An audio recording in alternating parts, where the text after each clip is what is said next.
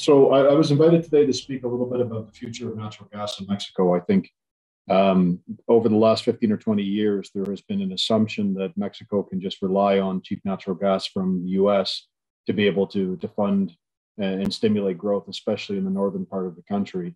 But what we've been talking about a lot over the last couple of years, particularly during COVID, is the importance of having a just and equitable energy transition. And we believe that natural gas plays a very important role in the future of Mexico. I'm going to talk a little bit about that today. So first and foremost, who are we? Jaguar is a group of 200 people living and working in Mexico, proudly a part of something that's trying to do things positively, trying to find ways to be able to develop our natural resources and have a positive impact across the whole value chain through society and for our people themselves. We're an operator that's 100% Mexican. We're the largest operator on land in Mexico after Pemex. And we're working very hard to have a positive impact in the environment, to society, and with social impact, and also human development. We believe very passionately that we need to live and breathe these things internally to be able to express them properly externally. So we work very hard to be viewed as being a responsible operator. We have a large portfolio spread across 3 states in Mexico, Tamaulipas, Veracruz, and Tabasco. We're operating in 4 different sedimentary basins: the Burgos, Tampico, Mazatlan, Veracruz, and the Southeast. We hold a little bit over 3,000 square kilometers in total surface area, which is a large acreage position. We are producing today a limited amount of gas and oil that's starting to grow. We received all of these blocks in the bid rounds that were associated with exploration, and as a result, our focus has really been on exploration. But we've now discovered enough gas and been able to reactivate some legacy fields from Pemex, and we now expect the production to grow very substantially going forward. Our acreage position, there's something on the order of 8% of the surface area of Mexico that is in private hands. The balance is with Pemex, of which on land we hold just about 50%. Our acreage position is very similar to a lot of the offshore operators. We are the only operator that's focused on material natural gas. Most of the rest of the land operators are focused on oil, and the majority of the activity that's going on offshore today is focused on oil as well. We believe that you have to do things right from the beginning, and that in order for us to be successful, it's not about production, it's not about profit, it's about having a positive impact. It's making the communities where we live, the environment where we operate better for us being there. And the way that we're doing that is through a sustainability strategy that touches on 4 key pillars. Trying to have a positive impact on our environment, in our social communities, creating value for society. Some of this is paying taxes and generating profit, but a lot of it is about generating value through the whole value chain, making sure that we're working with local suppliers to develop the skills that we need to be able to be successful, and making sure as much of the value that we are creating with the natural resource wealth that exists in Mexico is able to stay in Mexico. And then finally, human development. This is about finding opportunities to be able to create value through education, through training, through industry outreach programs where we look to communities, where we look to people to be able to have them continue to develop. And this is things that we live and breathe internally. Almost all of our social programs and environmental programs are funded by our employees. Our employees are very actively involved. And as a simple example, all of our employees have personal development objectives, which can be something as simple as improving their English language skills to give them better access to development opportunities, or as advanced as people taking doctorate programs that are being funded through scholarships from Jaguar. And we have a very integral approach to our sustainability strategy. We are trying to touch as many of the key UN development goals that make sense for a company like us, and particularly focused on the idea of providing cost-effective clean energy to everybody. And that's really what we're going to talk about, the potential that natural gas has in order to make sure that the development that Mexico is going to be able to undergo over the next 10, 20, and 30 years is equitable. This is not just about making sure that we reduce environmental impact. It's about making sure that everybody is part of a positive energy transition going forward. Why is this important? Mexico is a large country with a very large economy, and notably for us, the 9th largest consumer of natural gas in the world. So we're a very large consumer of natural gas. But sadly, Mexico lags in key things like the Environmental Performance Index and Social Performance Index. Companies like Jaguar can play a key role in helping the government improve the situation, make sure that the environmental and social progress is on the same order of the importance of the Mexican economy. So why do we believe there's a bright future for natural gas in Mexico? Well, I think everybody came to realize in February the importance of natural gas to Mexico. This is something that's probably been not as understood as it should be. The interdependence that we have with the US production of natural gas, particularly Texas, was clearly not understood. And with a historic cold snap that occurred at the beginning of February this year, there was something on the order of 40 million Mexicans that went without power for a period of a number of days. It had a huge impact on industry, but more importantly, people didn't have heat in their houses. There were a number of deaths in Mexico, a number of deaths in the southern US. And this highlighted the fragility of the situation for Mexico, because as soon as the situation started to affect Texas, the first reaction of Texas was to shut off the valves to Mexico and make sure that as much gas as was available was being provided to provide heat and energy in Texas. We are highly exposed to the US market. This isn't necessarily a bad thing. It's allowed Mexico to grow with access to cost-effective gas, particularly the northern industrial regions in the country. But it is a risk, and it's something that we need to be, I think everybody is much more conscious about now. But what does this really mean? If you look at the production of natural gas and the import that we're currently undertaking, there's something on the order of $6.7 billion that is lost to the Mexican economy. This is a direct loss. This is the difference between consumers buying gas from Mexican producers and having something on the order of 97 or 98 cents on the dollar stay in the Mexican economy versus buying the gas from the US and having over 90 cents on the dollar leave Mexico. The real problem isn't just the $6.7 billion, it's the trickle-down effect. If a local producer was producing this gas, they would be paying their employees, paying their suppliers, and that $6.7 billion would actually have a multiplying effect on the Mexican economy.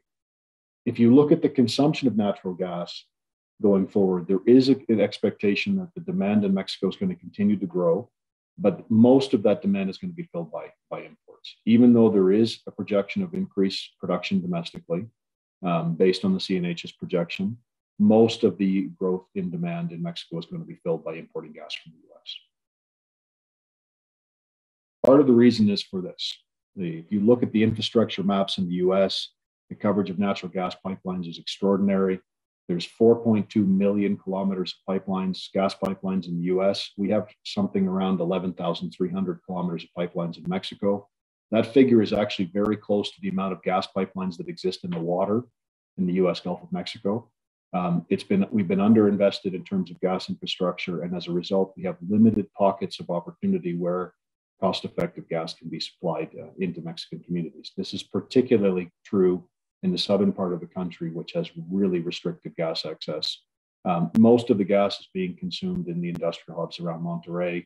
Some of it makes it down to the center of the country and into Guadalajara. But really, this is a case where the northern part of the country has an advantage because of its access to the cheap gas from the US. Why has this happened? Some people think that gas isn't a good business for Mexico. We believe passionately that that's not the case. If you look at the history of production in Mexico, in between 2005 and 2010, you had a fundamental change in the gas price. There was an increase in availability of gas in the US. The gas price started to crash. This coincides with the period where Pemex's finances started to become challenged. They had to make decisions where to invest. And somewhat logically, they decided to invest in oil projects and invest particularly in shallow water oil projects. And as a result, the production, which was growing in Mexico, particularly from the Burgos Basin, which is your green line there, started to plateau and then started to decline very rapidly. This is directly due to a lack of investment. This has nothing to do with the geological potential in the country. And as a result, the very large demand increases that were occurring at the same period of time were being backfilled with imports. And we have a situation where Mexico historically had been a net exporter of natural gas, and it was a source of income into the country, to becoming a net importer, a substantial net importer of natural gas. This is entirely a function of the decision made to stop investing in natural gas. If we look at the geological potential, there's a lot of different proxies that we can look at, but probably the best one is to look at the comparison of South Texas and the Burgos Basin. The geology doesn't stop at the border. The subsurface is identical on the Mexican and Texas side of the border. It's been proven that there is even continuity of reservoirs that span the border. If you look at the potential gas reserves that are identified, there's 5 times more reserves that are identified in South Texas than Burgos. But why is that? The reason is because the well density is lower. There are 13 times more wells drilled in every 1,000 square kilometers on the Texas side of the border relative to the Burgos. If we look at the commercial feasibility of getting that gas to market, you're talking about 15 times more pipelines, you're talking about 10 times more gas processing plants, and you're talking about something on the order of 8 or 9 times more gas processing capacity. So the infrastructure's there. That means the investment has come. And the result is that you have one of the richest gas producing regions in the entire United States is the South Texas areas that have exactly the same geology as we're dealing with in Mexico. So what we have is a situation where natural gas in Mexico has been underexplored. It hasn't been a source of active operation for exploration or development since the 1990s. There is huge development potential today. There's a lot of opportunities that we have today that are just basically going out and drilling wells on reservoirs that are well characterized in areas where the infrastructure is there. And that leaves aside the massive exploration potential in areas that have been underexplored in the Veracruz, Tampico, Mazapa basins in particular.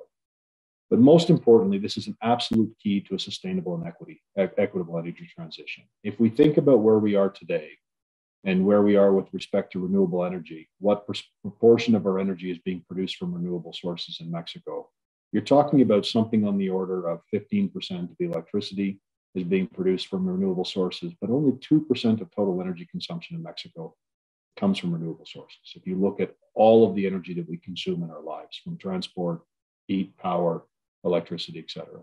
So at the end of the day, we need something to be able to bridge the gap. And natural gas is the most cost-effective and the least contaminating option that currently exists.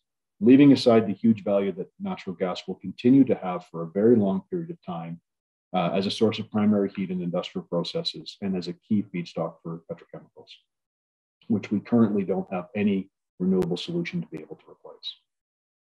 So what are we doing about this at Jaguar? Why are we focused on natural gas? Why are we so passionate about this? Well, if you look at it from a private sector perspective, we're seeing that private producers are starting to have an increasingly important share in the natural gas field. Roughly 12% of production today is coming from private operators, which is the good news. We're starting to backfill some of the lack of investment that Pemex has not made over the last 15 to 20 years.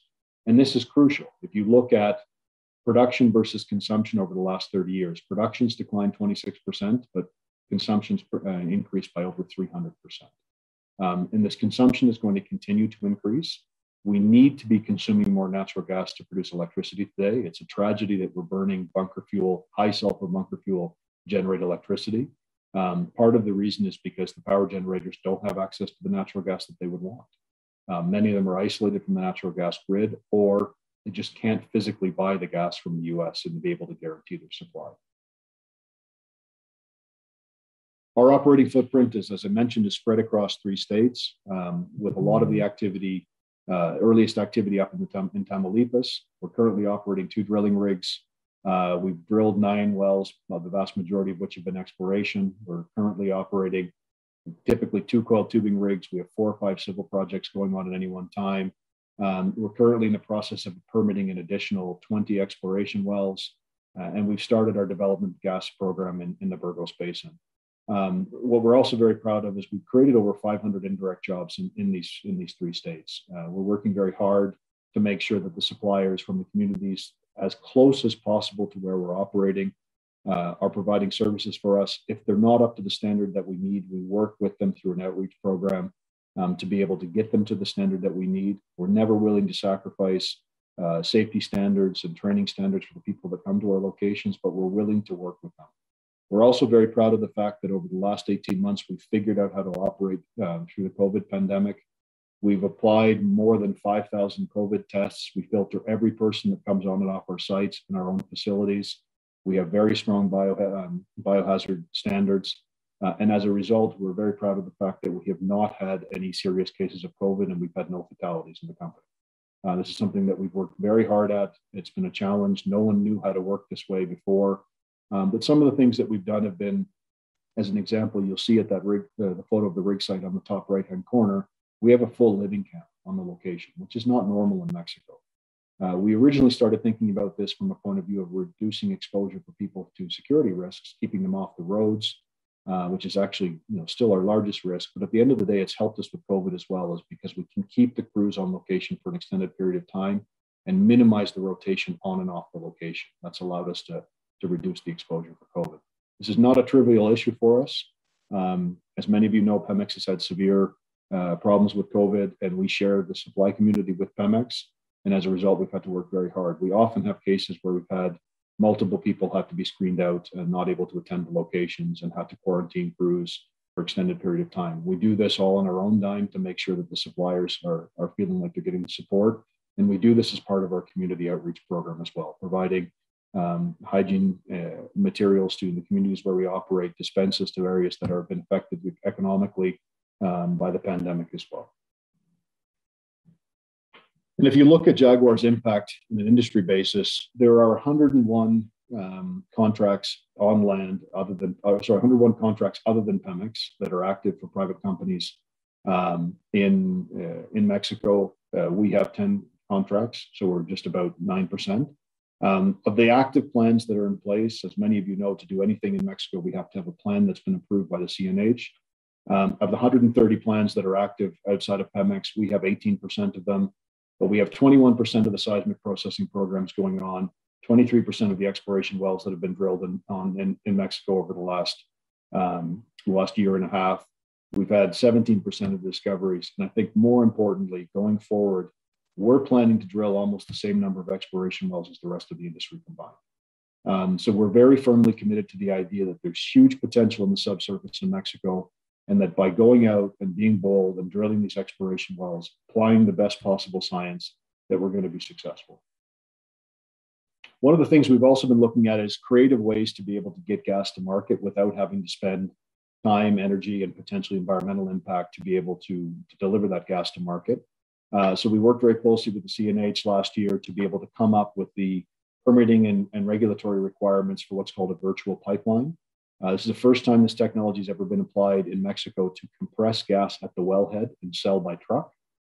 So the first stage of this project, you can see the photos here, we are compressing to CNG and we are trucking the CNG directly to the end consumer.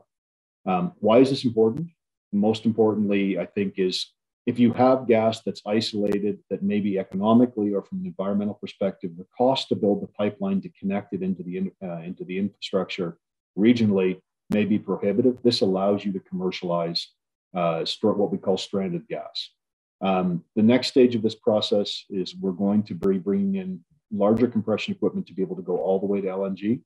And by going to LNG, the distance that we can economically truck the gas to the end consumer increases, and the options for the consumption of the gas increases. So we're going to continue to apply this technology, and it's a way to unlock potential that had been left behind in the past without necessarily having to build a new pipeline. This is also going to be really crucial when we get into gas operations in some of the swampy areas in Southeast Mexico, in Tabasco, because it will allow us to potentially commercialize the gas without having to build pipelines through mangrove swamps. And this is what we see for our future. The production that we're in the black part of the graph here is off our existing reserve base. These are the development programs we're working on today. We expect to more than triple our gas production by the end of the first quarter of next year. And going forward, looking to raise the production to something on the order of 70, 80 million cubic feet a day. But our true growth comes from exploration. So going out and boldly looking for new opportunities, new reservoirs, and bringing those on stream. And our objective is to be able to address 7% of Mexico's natural gas demand, the total natural gas demand, including the gas that's currently coming from imported sources. This will have a huge value creation for the Mexican economy, and will create something on the order of 4,000 to 5,000 jobs in the communities where we operate. So where we are today is focused on our exploration, starting our development in the Burgos Basin, finding creative ways to be able to commercialize gas, not sticking to the idea that you have to ship a gas through a pipeline, and trying to do it all properly, trying to do it all right. And where we're going forward is our objective is to be able to make clean and cost-effective natural gas available at a low cost to everybody in Mexico. Thank you very much, and I'm happy to take any questions if there are any.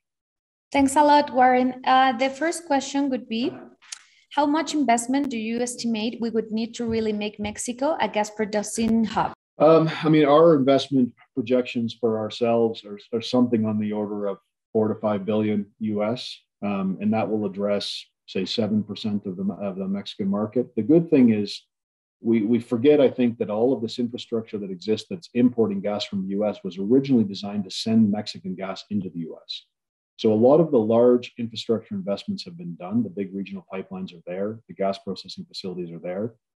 What needs to be done is really on the exploration side, is going out and drilling a lot more wells, understanding the geology much better. So, something on the order of 20 to 30 billion is probably the total investment that's required. I think the bigger question is, how do you make sure that that gas is accessible to everybody in Mexico, and not only to the people that are in the large population hubs? I think that's something that we need to be working on collectively as an industry, to find creative ways to get the gas into the communities that are currently literally burning wood or charcoal to be able to cook, or having to deforest areas to be able to survive. And I think if we can find a way to creatively get a cost-effective, cleaner burning fuel to those communities, we're going to make a huge impact in Mexico. The next question from the audience is, do you think offshore gas production could become viable in the future? Definitely. In fact, there's a huge amount of offshore gas production today. Unfortunately, it's associated gas with oil production. Most of it is either being vented or flared. It's going to be costly to be able to go out and retrofit the platforms that are currently there to capture that gas and use it, but it's something that we should be looking at as an industry. It's going to be very difficult for Pemex to be able to invest that money. Nobody knows for sure how much gas. I'm certain that people in Pemex that know how much of the gas is going into the atmosphere today. But if you look at the carbon footprint in Mexico, there are two huge sources of carbon footprint. One is the escaping of natural gas, and almost all of that is coming from offshore activities where flaring is occurring, where the gas is not being used. And then the second source is power generation using high sulfur bunker fuel. So we can fix those two problems, which will require investment. The carbon footprint in Mexico is going to fundamentally change for the better. We have a third question. What would be the importance of storage in Mexico's potential to become a major natural gas producer? Well, when you look at countries that have been able to make natural gas the primary source of their energy grid and industrial supply grid, storage has been a key thing to be able to deal with any supply shocks. I think as we go forward, what we're going to see is more creative solution with using LNG as the storage mechanism, rather than conventional underground storage. There have been studies done in Mexico. There are formations that have the potential for storage, and it would be a good thing to make sure we avoid any supply shocks that occurred in February. But I think the solution in Mexico, particularly given that a lot of the gas infrastructure actually gets to the coast, could be water-based LNG storage solutions to supplement some of the underground storage solutions that are being looked at today by the government. So I think it's something that would be nice to have. It's important, and it would avoid another supply shock like we had in February. But I think the more important thing is to make sure that there's enough gas being produced in Mexico and enough value being created in Mexico that things like storage and making the investment here start to make sense. Because it doesn't make any sense to buy gas from the US and then store it in Mexico from an economic perspective. If we were producing the gas in Mexico and you could find creative ways to incentivize that the tax load on the gas being stored in Mexico was lower, or something that allowed you to defer some of the costs associated with storing that gas, then it becomes a really attractive solution. Someone else is asking, my question relates to those natural gas well standard from access to the gas pipelines. Based on the solution implemented by Jaguar to extract the gas and process it as LNG, what would be the production threshold for a well to become cost effective for this solution? So this technology was actually originally developed in Argentina and has been applied fairly broadly in two markets, in the US and in Argentina. So the places that this has been used has been precisely where you don't have enough gas production to be able to justify a pipeline. And it's been applied down to wells that are producing as low as 500,000 cubic feet a day. So it's technology that is very good at dealing with small gas production. It used to be cost prohibitive to generate LNG if you didn't have a huge production size because the cost of the infrastructure was so huge. But a couple of companies have managed to miniaturize and modularize the production. What's really exciting about the technology is if you bring the equipment in, you can drop it on location and literally be compressing and selling natural gas the next day. So that the time effectiveness of being able to commercialize the gas. And a lot of these projects have been done where you have a group of 15 or 20 wells that are not depleted, not tied in, and you go and you deplete one well, and when that's done, you go to the next one, and you just keep going. So it's actually particularly well suited for small production, which is really exciting because it's also, because of that, it can be very attractive for a small consumer that also can't justify tying into the regional pipeline grid, but would rather burn natural gas versus burning diesel or consuming a huge amount of electricity. And as a result, you can do end-to-end solutions. Other than in the northern part, are there other areas that look promising for gas production in Mexico? Yeah, we announced a discovery in March in the Tampico-Mazantla Basin, which is an area, we have a block that's on the Golden Lane, which has historically been a huge oil producing area. We announced a sizable gas discovery there in some new geology that hadn't been drilled. There's potential in the Veracruz Basin. There's huge potential in the Veracruz and Tampico-Mazantla and in the southeast as well. So I think all around the Gulf of Mexico, all of the sedimentary basins have gas potential. It's a question of where you go in the basin to find that potential.